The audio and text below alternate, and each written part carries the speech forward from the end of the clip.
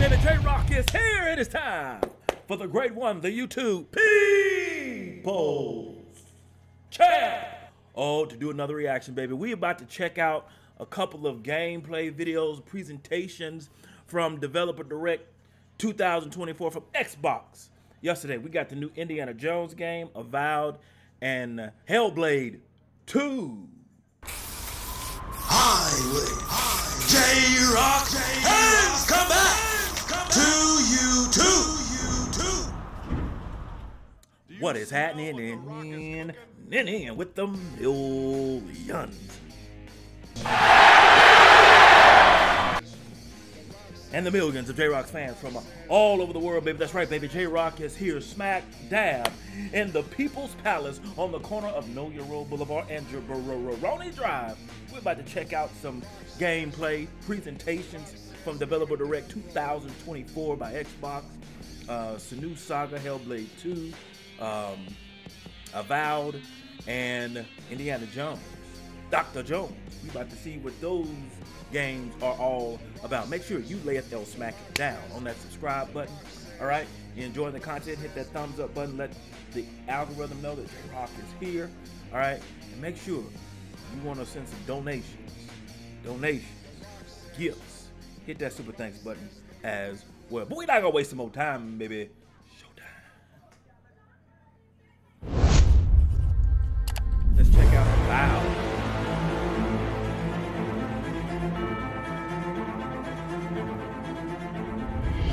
Welcome to Obsidian Entertainment. I'm so proud to share with you our upcoming fantasy action RPG, Avowed. Avowed is an adventure into the heart of the living lands, a frontier at the edge of the known world, where you must put a stop to a mysterious spiritual plague and discover a secret at the heart of the living lands. At Obsidian, we love creating worlds with deep themes, dynamic gameplay, and thoughtful reactivity. And Avowed is no different. We set out to blend the believable and fantastical to give players a world and experience like no other. It's colorful, it's vibrant, it's strange. It's one of the most incredible settings in the world of Aora. There's going to be a lot of great secrets to discover, one of which has a really personal connection to you as the player character, and you're going to have a great time getting to know those secrets and leaving your mark on the world. And when it comes to encounters, our combat brings the best of the moment-to-moment fun that comes with action-oriented gameplay and the depth and breadth of choice that you get with an RPG. Here to talk more about Avowed's combat is Gabriel Paramo, gameplay director. Here at Obsidian, our team's overarching goal is to empower you with choice. So we developed a flexible combat system that allows you to quickly swap from spellcasting and sharpshooting to melee combat. We want to give you the freedom to mix and match your loadout to fit the way you want to play from moment to moment, uninterrupted. For all battles, you can combine a variety of weapons, attacks, and abilities for tactical advantages against a wide range of enemy types. It's not just hacking and slashing. You're making real-time decisions about when to use your abilities, powerful melee attacks, blocks, parries, and special attacks. If you choose to approach combat with a one-handed wand, it feels quick and snappy when dealing damage to enemies at mid-range. Using the Tanglefoot ability, you can stop enemies in their tracks, giving you the opportunity to focus on weaker or tougher combatants in an intentional and controlled manner. It's important to pay attention to the types of enemies you're dealing with. Some units are extremely defensive, some are brutishly difficult, and others you must make sure you prioritize, or their healing capabilities will put you in a tough spot. To help with the different encounters you will face, we provide customizable loadouts that can be quickly switched during combat. That means you can play however you want. Equip a sword and shield and charge into battle. Dual-wield pistols and control the encounter mid-range. Or even dual-wield wands to feel like a gunslinging mage. You could use your enchanted wand to freeze enemies and then use your offhand weapon's power attack to shatter them. We've worked hard to keep you constantly engaged as battles unfold by creating a balance between pressure and manageability during combat. Players will have ample choices for how to build and progress their envoy in the world of the living lands as they get to know the game and the story and explore the many diverse regions. Some quests in Avowed will have you make difficult decisions with profound consequences. like this side quest you may encounter in Shatterscarp, the third region you'll explore on your journey through the Living Lands. As you're exploring, you come across the bodies of these fallen soldiers, and as you explore the remains of the battle, it's up to you to determine who, if anyone, is at fault.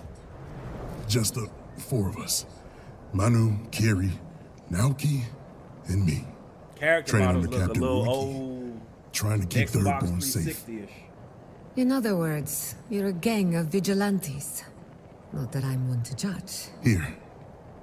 Take my badge. Take everyone's. Our families deserve to know we fought and died for them. Making the right choice isn't always what it seems. We embrace moral nuance and gray areas, trusting players to make tough decisions in complicated situations.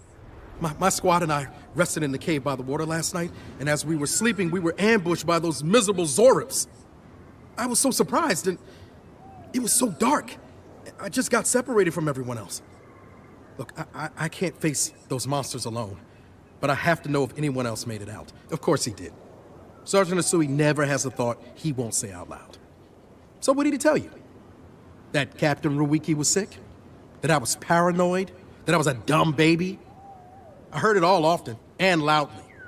Wait, if you found Sergeant Asui, why is he not here with you? What happened?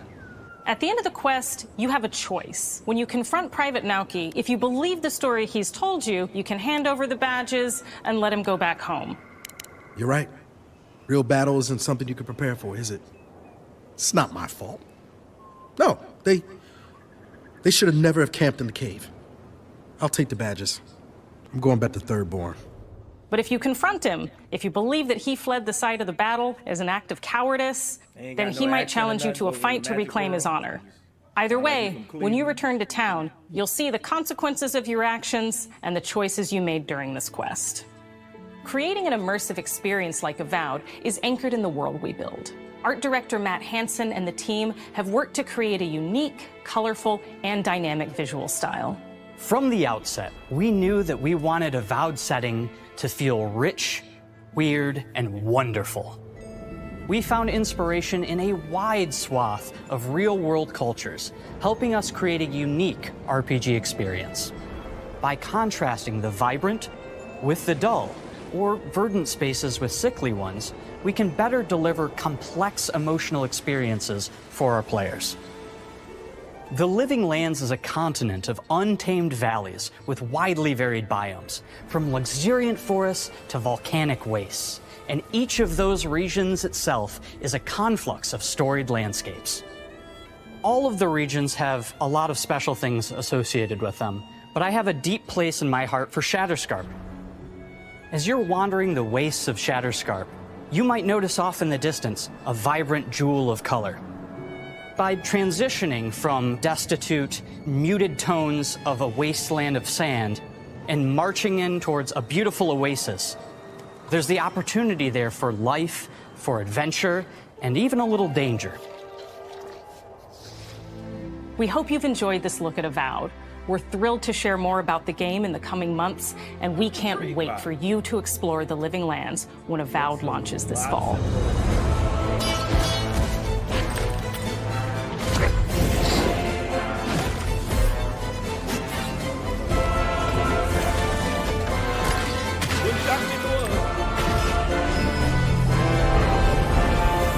HellBlade 2, Senua Saga.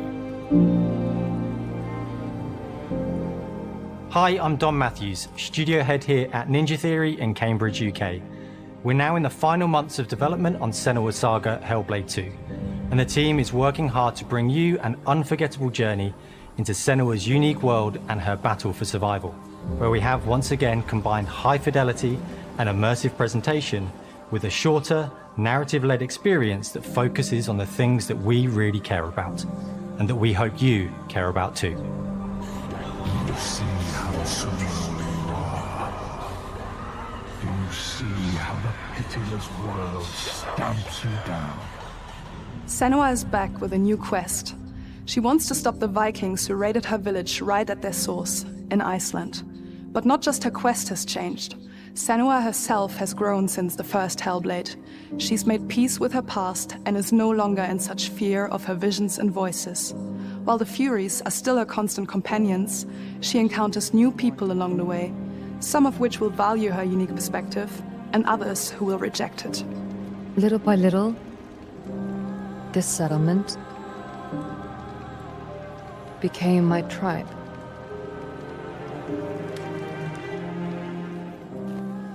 In the game, Senua arrives in 10th century Iceland on the trail of the Vikings who have been enslaving her people. In the story, we're trying to be as faithful to history as we can up to a point, establishing a solid framework and then building more surreal elements on top.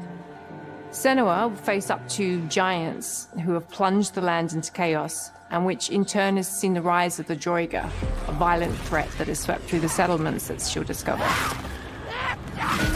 Senua will make new enemies and also new allies who will come to see her unique perspective as a beacon of hope. And she'll discover, along with us, how this viewpoint can have its advantages.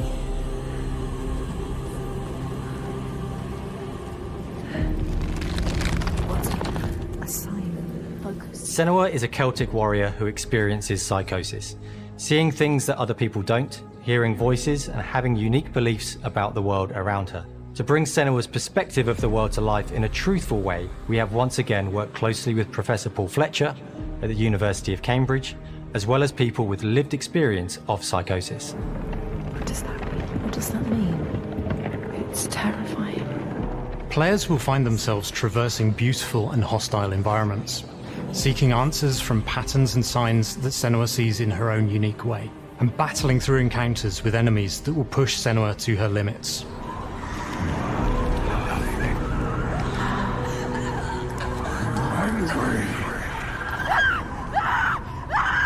On Saga, we've taken everything to the next level.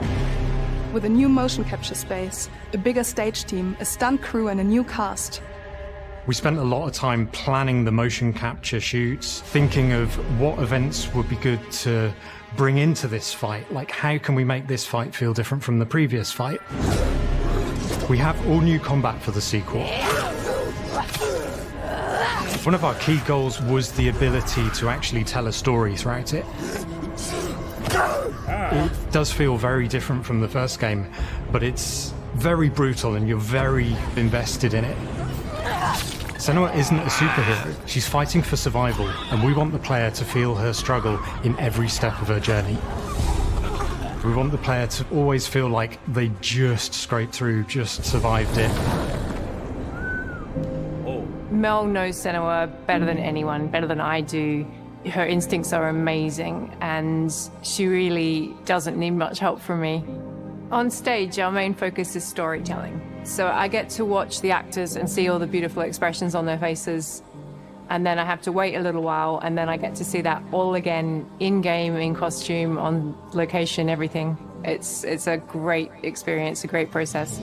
Every discipline in the studio is unified in achieving a deep level of immersion to help suspend your disbelief and pull you into Senua's story.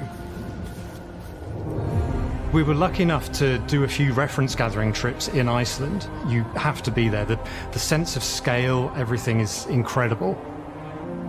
And you see a scene or you see a small section of the game and you're like, yeah, that works, that's amazing. Senua experiences reality differently, and a part of this manifests in the voices she hears. She will collapse. She will collapse. These voices come to life through binaural audio, which provides a good representation of this type of auditory hallucinations. As we focus in immersion, binaural audio is perfect for this because through headphones, you surround yourself in a three-dimensional space. In the first game, we only applied to the voices that Senua listens in her head. In this game, through spatial audio technology and some extra little things within the game, there is music that is binaural. Every single sound has the potential to be binaural, so everything is spatialized around you, and it's a very beautiful experience. What will they do to her? What will we do to us? Music is a strange language in the sense that it speaks to our emotions fast and deep. It's not only about quality, it's about personality. So when you listen to HellBlade, you know it's HellBlade. On the music, we are working with Heilung, which for me is a personal privilege because I really admire them. We feel their craft, their depth, their meaning in the music. It really connects with our game and elevates it to something really special. We are also working with a heavy metal singer, throat singers, and our very own Furies. They sing so beautiful, and we add that binaural touch of music. So this all creates a very immersive and a very special and unique experience.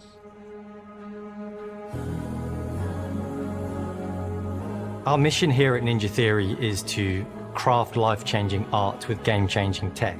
And that's our aim in Senua Saga HellBlade 2, is to not only see where Senua goes next, but to deliver something really meaningful for our players.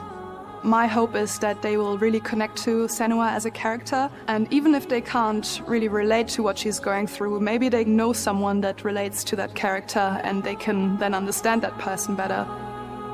Well, I don't want to sound cheesy, but in a way I'm Senua, right? She exists and doesn't. It exists through all of our work, through every ninja. So we all are Senua, and we are creating this character that grows and grows and grows and grows and keep growing and keep changing. So that makes it real. I'm so proud of the love, care and passion our team here at Ninja Theory are putting into Senua Saga HellBlade 2.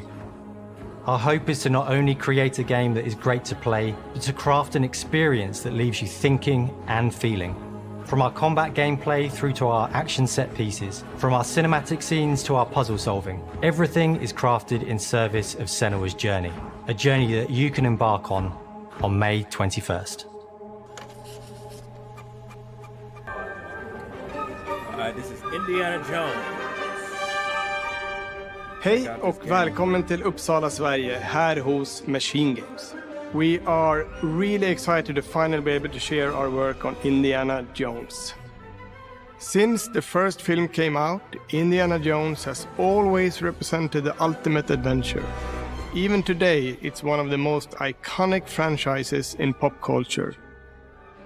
In this game, you aren't just playing as Indy, you are Indiana Jones. You will see through his eyes and experience a journey that we hope lives up to the proud legacy of Indiana Jones. When Todd Howard first told us about his vision for the game, we knew we would be a very good fit to help bring it to life. I've wanted to make an Indiana Jones game forever. I'd had this idea for what it would be like and the story, what Indy was going after, what period of his life it was in, what kind of arc he was going to have. And as the years went on, I thought, who would be like the best studio in the world to make this? And it was my friends at Machine Games. I can remember pitching Lucasfilm on the game and being, a little bit nervous because, look, it's, Indiana Jones, and their response was just overwhelmingly positive, and just that excitement has bled through the whole project, and they have just been so trusting and supportive of everything that we want to do with the game. It's been a long time. I've been a fan of this my whole life, and I couldn't be more excited to show you what the team here has been up to. Let's take our first look at the new Indiana Jones game. Let me tell you what you are missing, Dr. Jones. While you were playing your pointless game, I was playing you. You're wondering if maybe you should have built yourself a life of meaning, instead of ending up here, dead and forgotten in the sense of Africa. Yeah.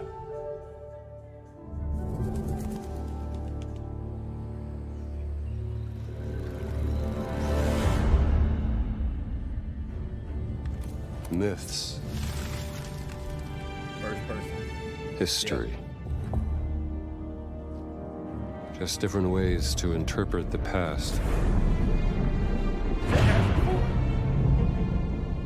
Thousands of years of humanity's thoughts and beliefs, scattered and buried. Just waiting to be found. You can't just run away from your problems. Indiana. Watch me.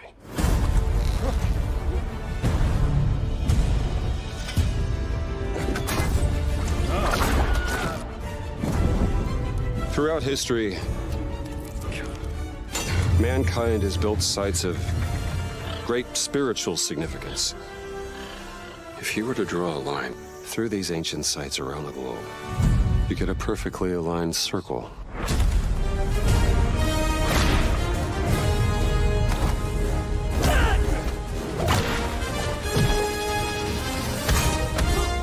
I've had run-ins with these guys before. Trust me, it ain't a walk in the park. Okay, then. Let's see if you can keep up. What do you mean if I can keep up? Okay.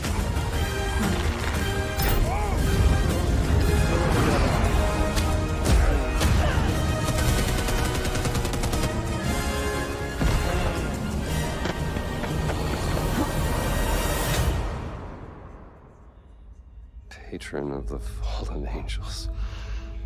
Protector of the Circulimani. The Great Circle.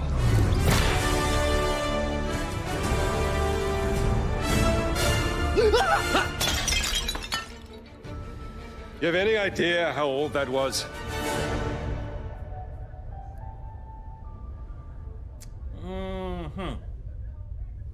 Indiana Jones is such an iconic character, and he means so much to so many people. Everyone here at the studio has their own indie stories and memories. Most of us grew up with his adventures and have been fans of the movies and the character for years. He's a brilliant archaeologist, he's a charismatic everyman, he's passionate and determined.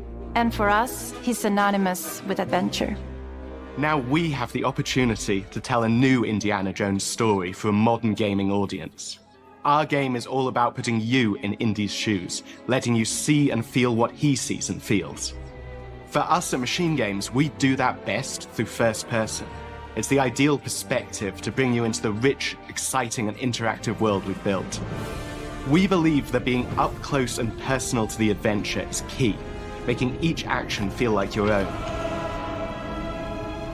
Whether it's cracking your whip, solving puzzles in ancient temples, or seeing your knuckles go bloody in a fistfight, all of these moments are much more intense in first person.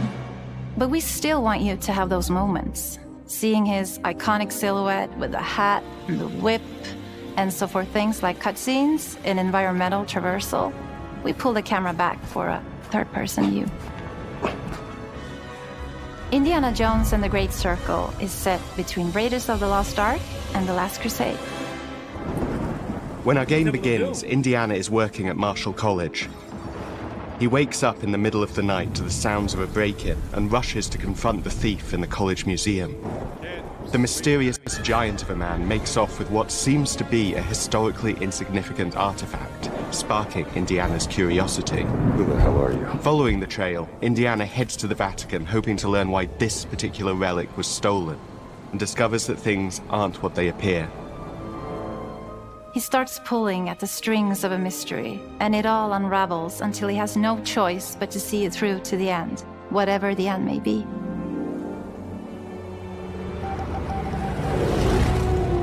On next plane to Rome. Stop. Need help. Stop. Meet me in Vatican. Stop. Indy. We always talk about how clever Indiana Jones is. That had to be one of our guiding principles when we were thinking about the type of game we were making. It wouldn't be Indy if he wasn't using his wits to get through the situation. The most authentic Indiana Jones experience we can make is the one that makes you think first. Getting the hang of this. Sure, there will be some obstacles that will be more easily overcome with the revolver or a gun taken from a disarmed guard. But I think most of the time you'll have more fun, and to be honest, a more genuine indie experience by finding more clever ways to solve a problem. We always want to be offering more solutions, whether it's trying a different path through the environment to get around enemies, observing enemy patrols and using them to your advantage, or using the tools at your disposal, like the whip. It's an amazing global adventure, with action propelling you through your journey. We have these really diverse environments for you to explore. Indy's journey will take him to the forgotten temples of Sukhothai, the pyramids of Egypt, the snow-peaked Himalayas, and beyond. We look carefully at each location and the time period the game is set in, and we're trying to make it as authentic and accurate as possible. We love creating rich, vibrant worlds, and in this game, we also had the goal of making it feel like a true cinematic Indiana Jones adventure. One of the biggest ways to do that is with the music. John Williams is the original composer for the Indy films, and we're really lucky to have found Gordy Hub, a composer who's been able to capture Williams' essence with his score for The Great Circle.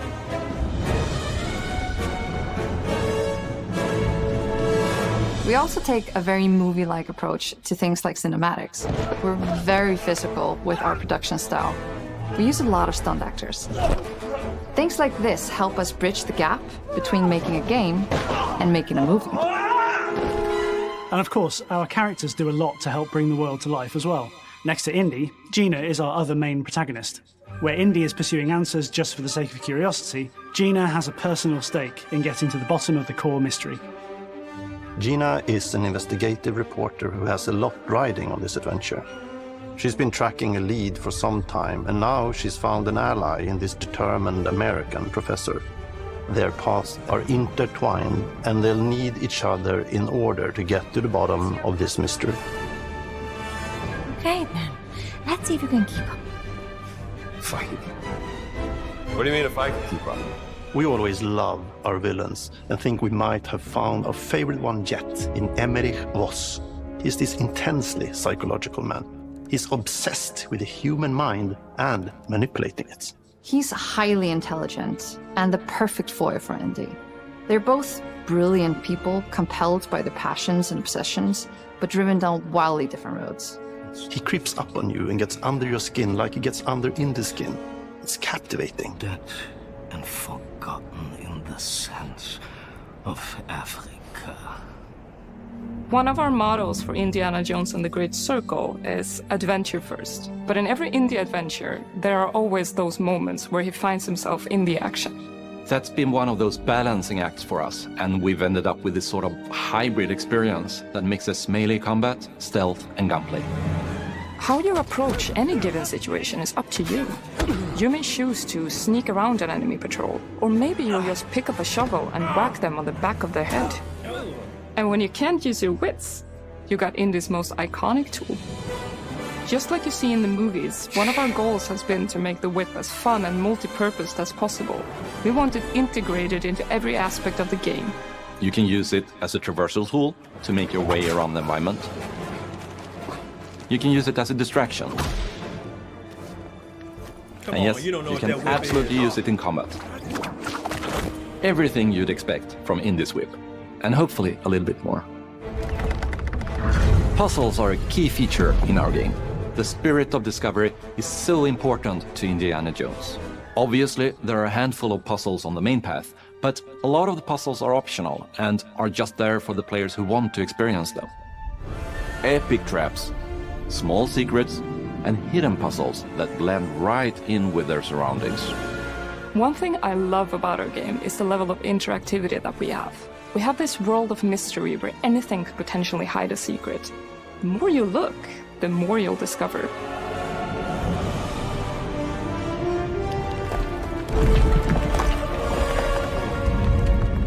It sounds like it, man. Oh, you gotta be kidding me. I want to thank you all for joining us for our big reveal of Indiana Jones and the Great Circle. Machine Games is known for creating these rollercoaster experiences with huge set pieces, surprising twists, and immersive narratives. It's exciting for us that we have been able to stay so true to the Indiana Jones franchise and create such an authentic experience while still being able to showcase what makes us us.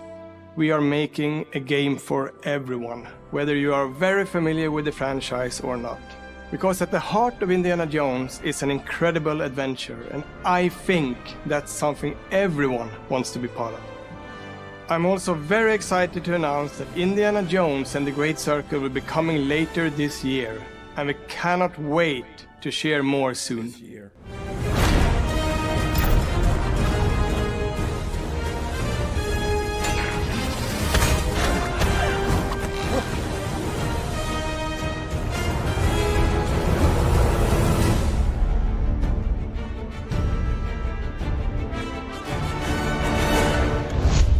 J-Rocc says this, I'm intrigued. I ain't sold on Indiana Jones. Same with Avowed. HellBlade 2, yeah, I was sold on that. But I gotta see more from them.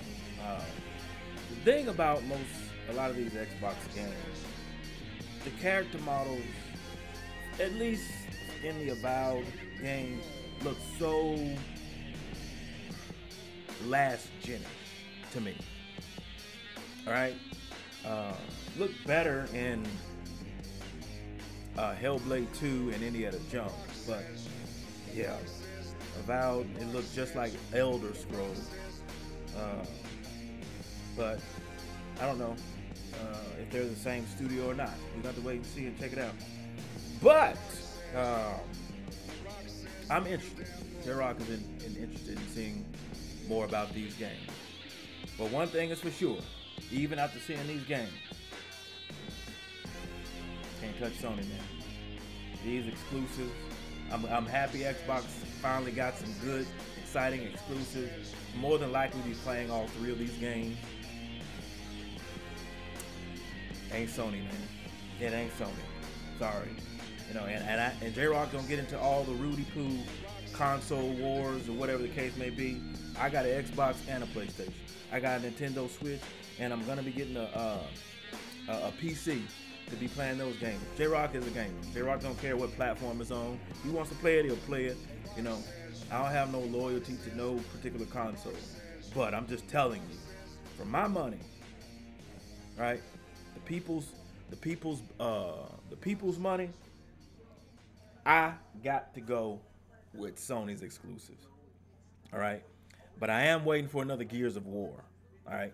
I need another Gears of War from Sony. I mean, from Microsoft. All right? Because they haven't given us a new one for the Xbox 360. At least I don't think. Was 5 on the Series X? Or was it on the One X? I gotta check and see. But be that as it may, post your comments down below. Let J-Rocc know what you thought of his reaction to this video. No rhyme intended on that line. And if you enjoyed the great one's reaction, hit that like button, subscribe, and share. Make sure you hit that bell so you can be notified when it is time to be electrified. Thank you for joining J-Rocc. Stay tuned for my next video.